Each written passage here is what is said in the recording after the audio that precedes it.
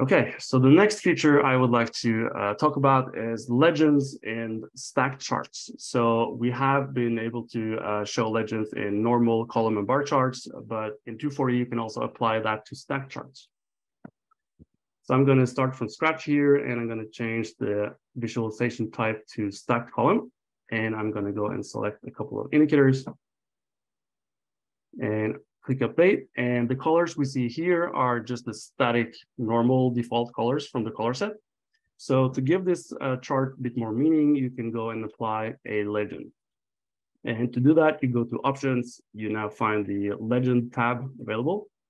And the legend UI is exactly the same. So you can decide to go with the predefined legend assigned by the system admin to the indicators, or you can freely choose from a list of legends. So I'm going to apply the ANC coverage to the entire visualization, and you can see that you now have legends in stacked charts as well. This also applies to stacked bar charts. Okay, so I said we have been improving the legends report in 240, and that also goes for single values. So as you can see, you can apply legends to single values.